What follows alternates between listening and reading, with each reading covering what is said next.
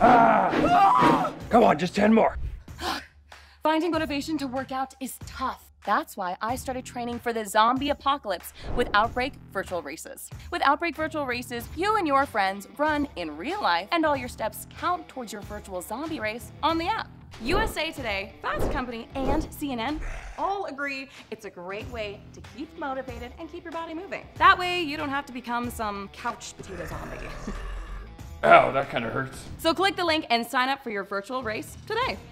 He's really sensitive, you know, even though he's dead.